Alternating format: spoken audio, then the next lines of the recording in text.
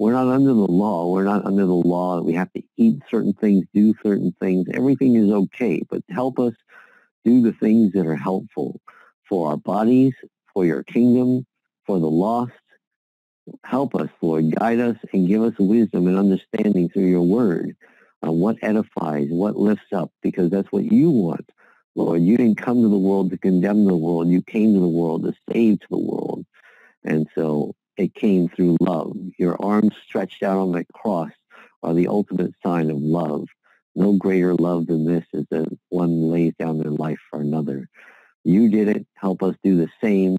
Help us love everyone so that your name and your kingdom will be edified, Lord. We thank you in the name of Jesus Christ. Amen.